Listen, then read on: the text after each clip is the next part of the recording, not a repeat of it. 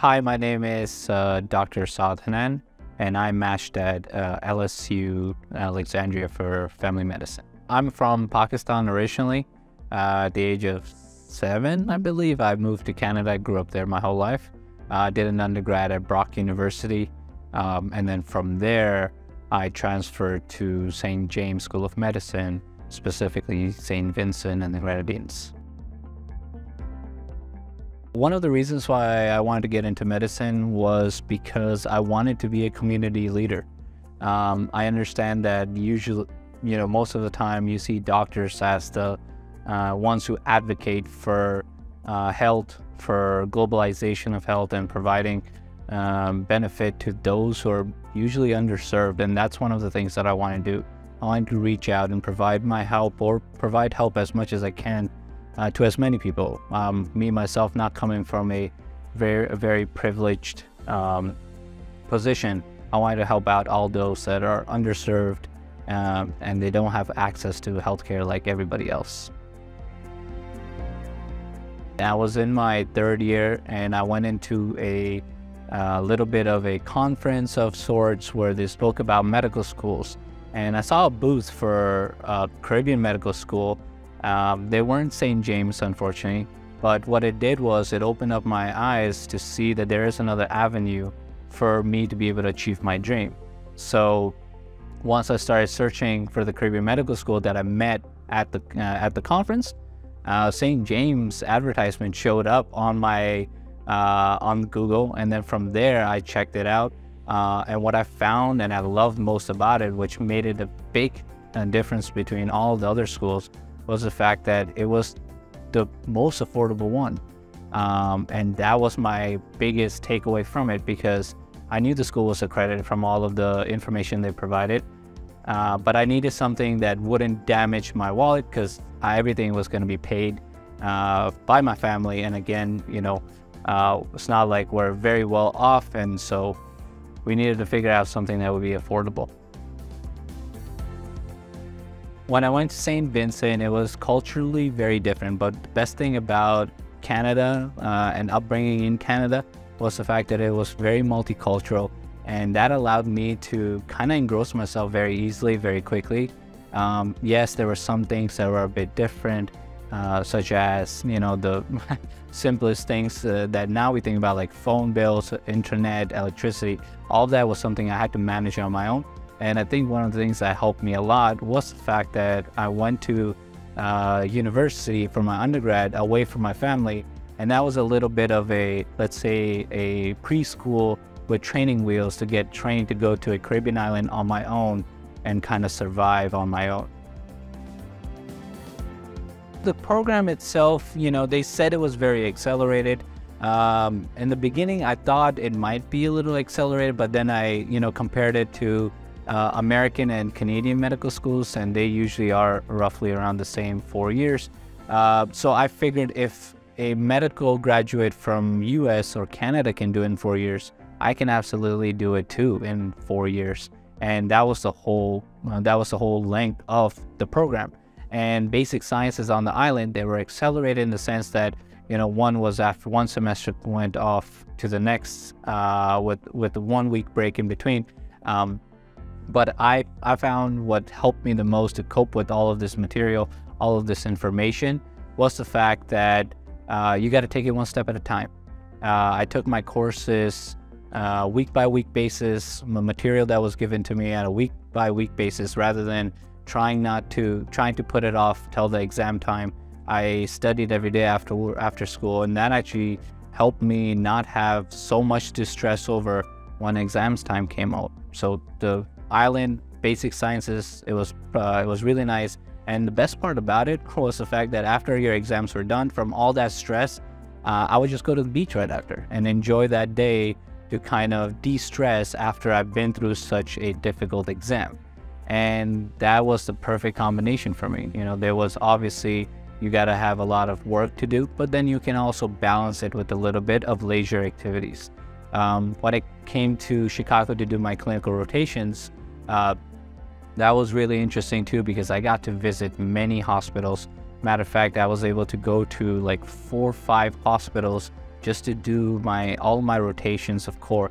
And I think that provided me a little insight of how each hospital operated, provided a little bit of insight into how the different administrations and the EMRs that were being used. And that was really amazing, because that kind of gave me skills that I'm going to be using in my residency. So I believe my bachelor's in neuroscience definitely did provide me a lot of foundation that I took into medical school.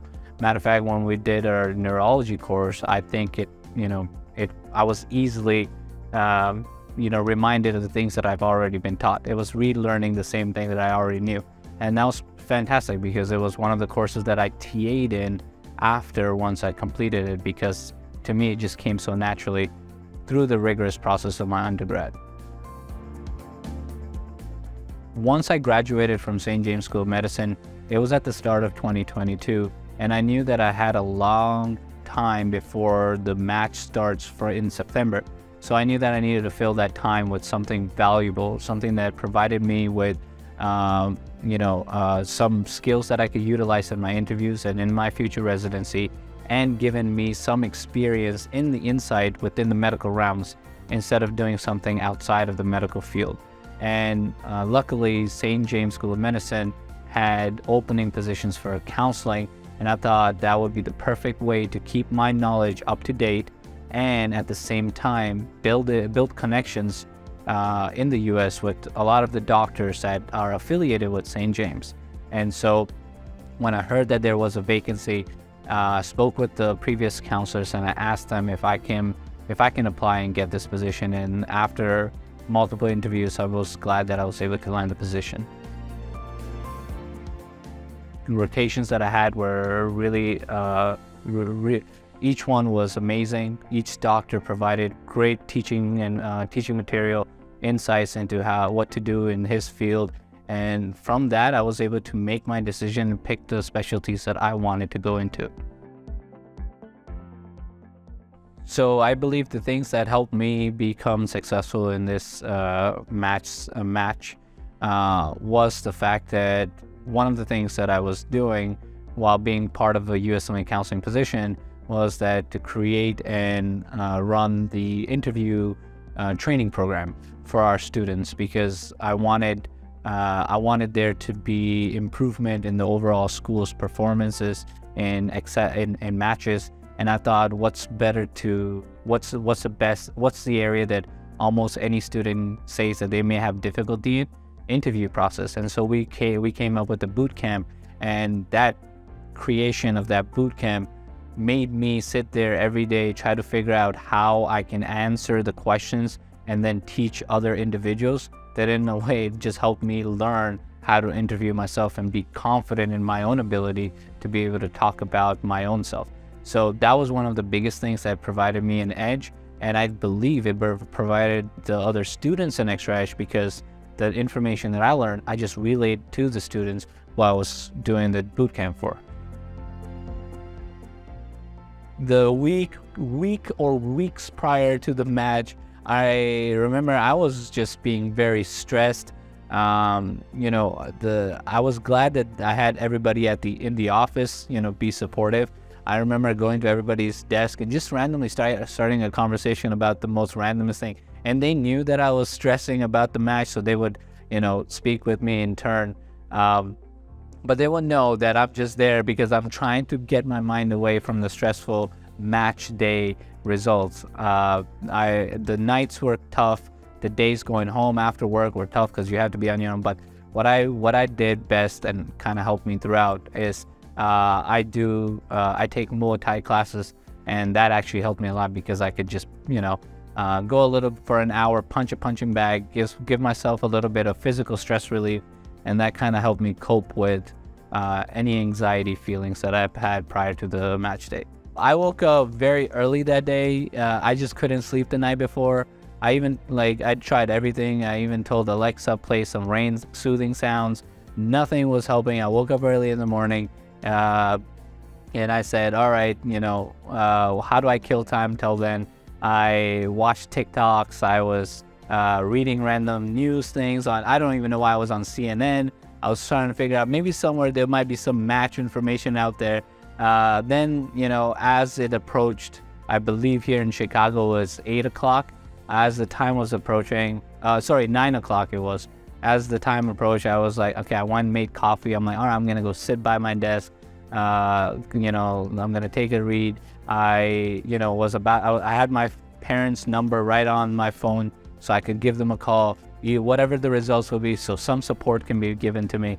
And then as I sat down, I saw the email at 8. It was 2 minutes prior to when they actually said they would release the information. And when I saw the first 3 letters of CON, congratulations, I was stoked. I was really happy. You know, I became a little, I wouldn't say I teared up or I cried, but I definitely felt a little bit of something in the back of my throat. And it was a great experience.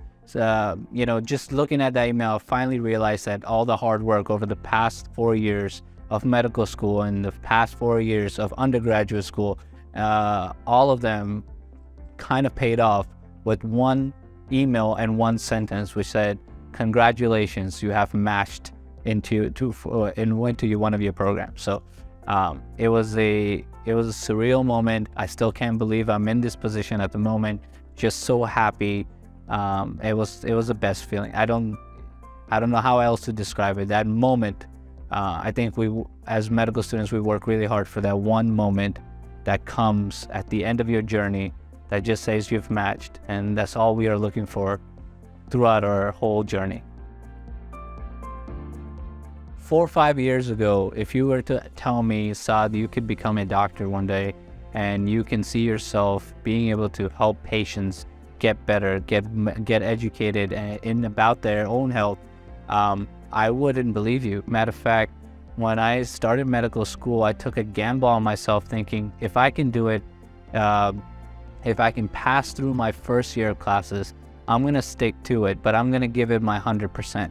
And if I don't pass it, I'm just going to call it quits and go into a different field, perhaps do a master's in neuroscience. But that was what I wanted to do. I said, you're going to take a chance, but you're going to have to work hard. That's what I said to myself. Take a chance, but work hard for the first year. And if it's for you, you're going to pass. If it's not for you, you're not going to pass, and that's okay. And that kind of just took away all the stress from me. I knew that, you know, I'm going to give it my best. If I can make it, I can make it. If I don't make it, that's okay. I'm still going to be me the next year. And I'm so happy that I was able to overcome it. I never thought about that I would be that student who could sit in a library or study all day long. But I was able to do it because I was driven, I was motivated, I wanted to learn. And now looking back, I can't believe that I'm at this position, but now I can believe it. Now if you ask me, can you do this 4 years again, and you know, with this being the result, hands down, easily, that will be the bet I'll take any day. But you asked me that same bet when I first started medical school. It was a very tough pill to swallow, but I'm glad I'm glad I took it, and I'm glad I doubled down on myself. Throughout my journey through medical school, there weren't any specific, let's say, moments where I thought I couldn't do it. There was a constant fear that perhaps I'm not going to be able to make it. Perhaps this is not for me. And you're always going to have that fear, but the truth is that you just have to keep working hard. And that's how I was able to cope with it.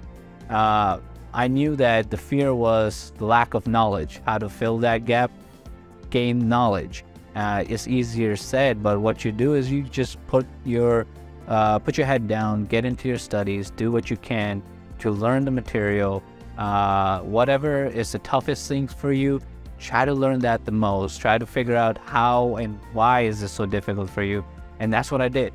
There were things for me in medical school that pharmacology was one of the toughest subjects for me when I walked in. But at the end of it, I was so happy that I pushed myself to do well. Instead of giving up on it, I just said, well, I'm going to try to push myself, see where it takes me. And even after I push it, if I fail it, all right, I've given it everything. But if I don't, I'm forever going to be resentful and say, maybe I could have done something different. So my advice and the way I coped with, you know, at any moment feeling like, oh, I can't do it, I just rolled up my sleeves and I said, all right, what can I do to change that? What can I do right now to make a difference? And those little moments, I'm glad they added up and they made a difference at the end.